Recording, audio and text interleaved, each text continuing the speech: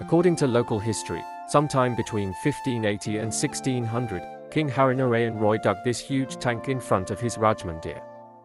The area of the pond is about 12 by 360 square.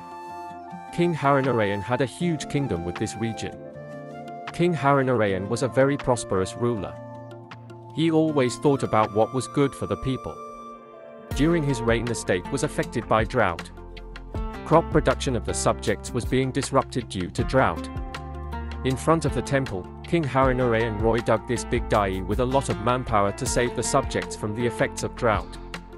According to popular belief, water did not rise in the pond even after several days of digging. The king was very worried. Dig a well inside the pond to raise the water in the pond.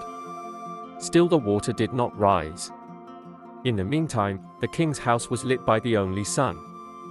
Suddenly, one night, the king dreamed that if his beloved wife Bhanumati poured a pitcher of water on the body of Shudacha in a well dug in the pond would rise. The very next day, as per the order of King Harinarayan, Rani Bhanumati took an earthen pot full of water and poured it into the well, and the water started gushing out of the well. But Rani Bhanumati could not come up from there. Drowned in the lake.